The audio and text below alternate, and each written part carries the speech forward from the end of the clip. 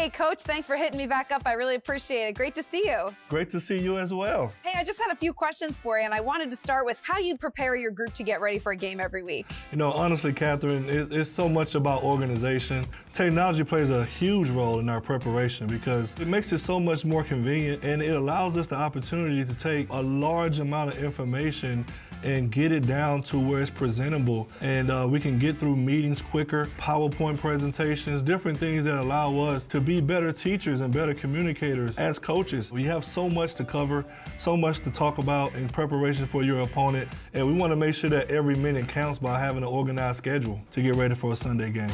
And you have a tough job yourself. I'm pretty sure you guys have a format to it, right? Yeah, we do. It's kind of like our own little playbook, Coach. Let me show you exactly what it looks like here. And every single second of our entire show is accounted for. I mean, it is pretty busy on our normal nights on television. Wow. We would be nowhere without it. No question about it. You know how that life is. Coach, how much can you break down a play in real time and make the adjustments that you need to make? Right, that's a great question because it's all about getting real information. And we were looking for technology that can keep up with the speed of the game. We put in so many plays during the week of practice that you're going to make mistakes. But it's been great to have a tool that gives us that opportunity to make corrections as we go in real time, as fast as the game is going. Yeah, that technology didn't exist nearly 20 years ago when you were playing the game at the college level and then later in the pros as well. How long did it take you to acclimate to all the technology you use these days? It didn't take long at all because the old overhead projectors and writing with the old markers and do all that stuff, it took forever. I remember sitting in those meetings, but I adapted pretty quickly because if you don't adapt, you get passed by. And technology helps us so much today being more efficient.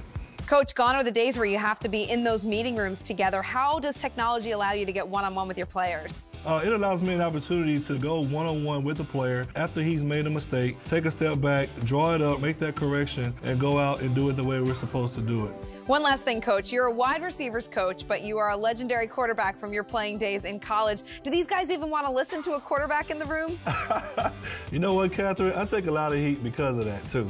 Because being a former quarterback, every receiver is open on every play, but it's just one football. So we have a lot of fun with it. Ultimately, we get down to business because I give them a different perspective with that quarterback-receiver relationship. I love that. That's great stuff. Coach, thanks so much. I know every second of game week counts for you, so I'm going to let you go, but it's been fun chatting with you and good to see you. I had a great time. Thanks for having me, Kathryn.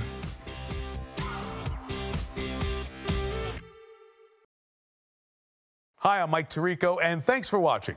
Make sure to hit subscribe for the latest news and highlights from NBC Sports.